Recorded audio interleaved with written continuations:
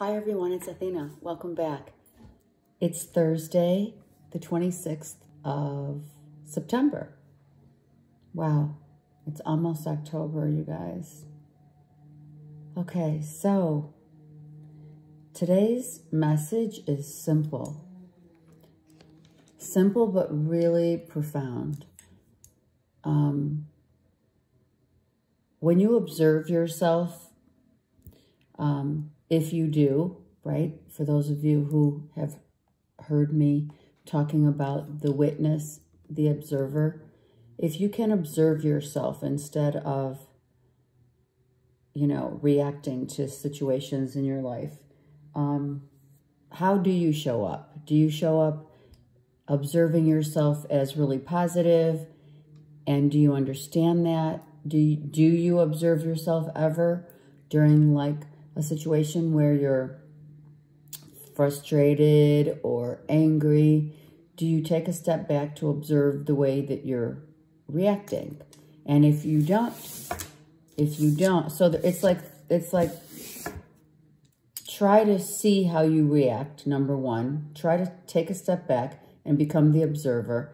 And then in the same breath, being the observer that you are, that you have become, try it. It's very interesting to watch yourself in action. It takes time, but it does happen. And then the second part, for those of you who already know how to witness yourself, in action and just observe how you're reacting to certain circumstances, then take that, for those of you who know, and settle into, well, how do I react? Do I react primarily in a positive way, or do I react like in a state of panic, or let's say out of controlness, right? And then the third stage of that process is trying to get a hold of oneself to not react out of control, right? So it's a three-phase step. And how do you do that? That's, I'm hearing you're asking. To take several deep breaths, walk yourself outside of the situation. Means if you literally have to walk outside, go do it.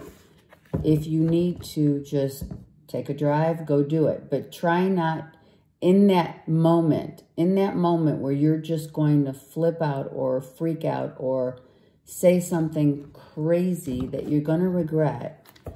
Take a few breaths, okay?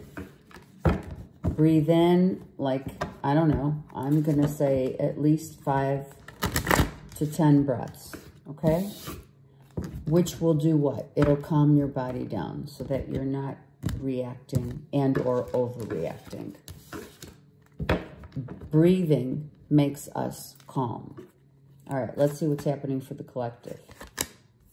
Oh my God, thank God the devil's reversed. So what does that mean? Toxic behaviors, toxic negative people have been extracted.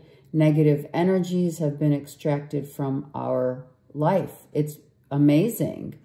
Yes. And it's a strong message because remember I said, and I always say the first card's energy is really, really, really dictates the reading. So we're talking here really good vibes. We're talking that we have released people, places, and things that no longer serve us. This is like, beautiful. It's like get the F out, right? Kind of. I love it. Excellent. All right. So that's really good. Getting out of what? Codependency. That's the toxicity here we're talking about.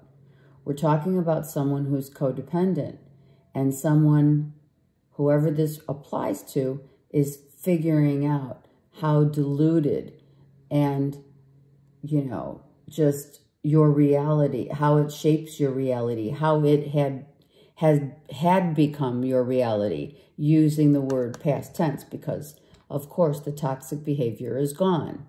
But someone was in a situation where it was only for purposes of financial reasons, which, come on, you know, a lot of people do that. A lot of people stay in marriages because they don't want the divorce and they don't want to split up any of the assets. A lot of people go into relationships because they think that's their life, that's their saving grace, right? Oh my God, someone just saved me because, you know, and that's not how God intends us to be. God intends us to be what? To show up and not get in toxic relationships based upon that kind of stuff, right? So I'm sorry, but a lot of people are in that situation, right? In relationships based upon the money. And now, whoever is in a relationship based upon the money is realizing that, oh my God, I got to get out. I don't want to be in this. I don't want to be in this relationship. I don't want to be in this marriage for the wrong reasons. Well, for some, it could be too late. What does that mean? Well, it depends on where your situation is. Everyone's situation is different. Yeah. How long have you been in a toxic situation using someone else for not love, but for the, you know, a relationship based out of, you know, based off of financial purposes? And then there's others where I'm hearing there's others who don't want to get married. They're not in love, right? Someone might be offering or in a relationship saying, I would love to get married, but they're offering. So the other side of the coin is someone's offering love, but for all the wrong reasons. Okay, so be mindful. This is like, be mindful. All right, so the truth is being hidden. The truth of this situation is being hidden. Whether you're in a relationship for money or not, you're getting out of it, but you're not telling the truth about why you're getting out. You're getting out of it because you don't want to be deceptive any longer, right? You're getting out of it because the money doesn't matter now. What does matter? It's the love, right? I feel this is also a married couple who was married. The one partner said, okay, I've had enough. I'm really not in love with you. You know, I love someone else, but they're not telling that person that it was obviously, that's the situation, right? They're hiding that information. Let's take this one and see what's up. See, someone is going through a rebirth. Yes. Someone is shedding. Someone is still shedding and coming out of that completion, right? The death also of toxicity, beautiful. The death, the rebirth, no more toxic behaviors. The old ways are done. The old ways are over. Whether or not you're going to communicate that to someone that you love or you don't love or you thought you loved, right? Many, many scenarios here. The good news, the really good news is that the end of toxic behaviors is over. Using people for money and not wanting to be with them. That, I just want you to know, when you go into a relationship based upon financial independence, wanting the money, right? And for however long you've been in a relationship, a love relationship, be it marriage or just whatever, I'm just going to tell you, it does have great penance. It comes with a great penance. That's all I'm going to say. Because it's karma. It's a karmic lesson. You are learning the lesson of you you cannot be in a marriage or a relationship, that a union that comes together must be based off of, you know, obviously not toxic. We have a Scorpio, Cancer, Pisces, who this could be you if you are the Queen of Cups, but it also could be just intuitively knowing it was time and it is time to go. Okay? I feel this, I personally feel that this is a Cancer, Pisces, Scorpio, Sun, Moon, Rising, saying to the depths of my emotions have overridden my ability to actually use my, like, you're using your heart and you're not telling the truth, but you're getting out. Nonetheless, you're getting out, right? You're just not telling people why you're leaving. You're just leaving.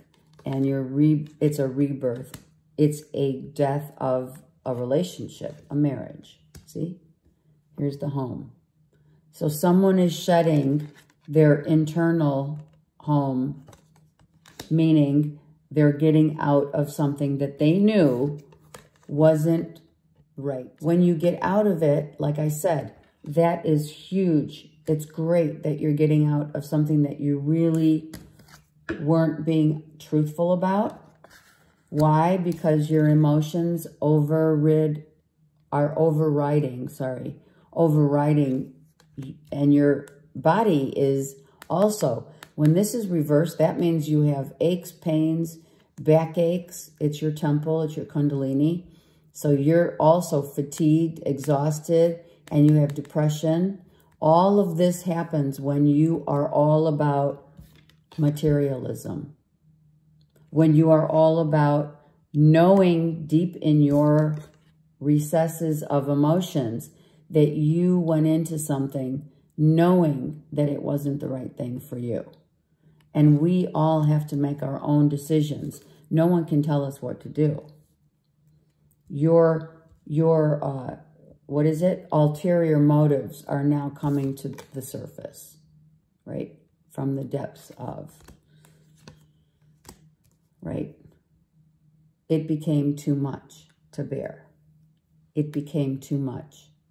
Your internal mind, mindful thinking, obsessive thinking, has overtaken you to a point of desperation and depression. I mean, come on. And it's sad because I'm gonna say that a lot of people do get involved in relationships for, you know, it's a motive, right? It's hidden motives, hidden agendas. And then, you know, it ends. And for those of you who it has not ended, it will. We want to get out of this because we want to start new. We want to start with a fresh, you know, you have to, you have to understand that the choices that you make come with consequences, right? If you have sacrificed your soul, I mean, this upright is the sacrifice of the soul, right? Because you're bound. You're bound. You're really not. But when someone takes a hold of you, that's toxic energy that you allow, that you have ulterior motives with and for, on any level, right? On any level, be it financial, you know, sex, drugs, and rock and roll, right? That's what it is. Okay. So you have to come to terms, because ultimately, oh my God, look. Oh yeah. Someone knows what they've done. And now it's time to move out of this situation that is going to come with a great penance of some sort, you know. It just, okay, let's see. Let's see what else. See? So the universe is trying to say, really observe your motives. Really choose wisely. Why do you choose people for what purposes? Do you choose people for sex, drugs, and rock and roll? You know what I'm saying. Do you use people for that? Do you go from one to another? Has a pattern formed? Wow, this is pretty crazy.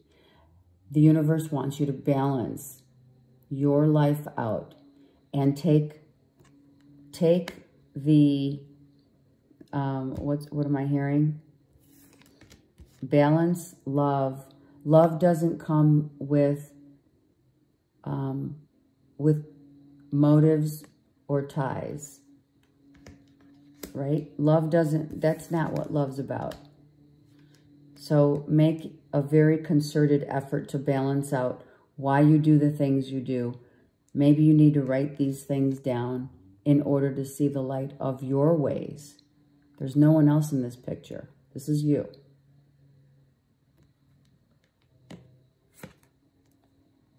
And what's really the issue? It's codependency. It's not, it's being, if your heart is blocked, you are not giving and receiving love from a place of real love, right? You end up isolating yourself. You end up with lack of emotional boundaries, see? And the universe is saying, love doesn't need to have boundaries. Love is just, definitely, love is about devotion, right? So love with devotion and choose wisely. With hopes for the future, that in the future, relationships that come to you are you're going to be tested. I'm hearing you're going to be tested because the universe wants to make sure that you're getting involved with relationships for the right reasons, not for reasons, selfish reasons. Remember, the energy that first came out is the reversal of the devil, which is codependency, alcoholism, gambling, okay? All of those things come out, they come out to play, right? They come out to play. So take your life and take charge of your life. Start seeing why you do the things you do. What makes you tick? Do you even know? Maybe it's time for a huge inventory, self-inventory, self-awareness. Again, choosing wisely. Look, same card. What are you choosing for? When you choose love, what do you choose for what purpose? And why does it need to be a purpose other than love when you choose to be in a relationship? Are you fearful of literally believing that someone could love you for any other reason but something, toxic? Or is it you that cannot love because of the fear? The fear is too strong, right? Love is a sacrifice. So you are getting out of the depths of the emotional turbulence of your own, basically, of your own self. And you're going to have to get out of fear and into a feeling of hopeful and choosing your partners wisely and not for selfish reasons. Okay, let's get Ascended Master Archangel card.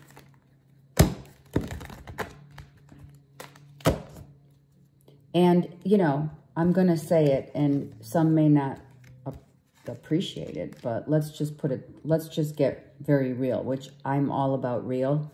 If you've been watching me, a situation that comes with motives, you know who you are.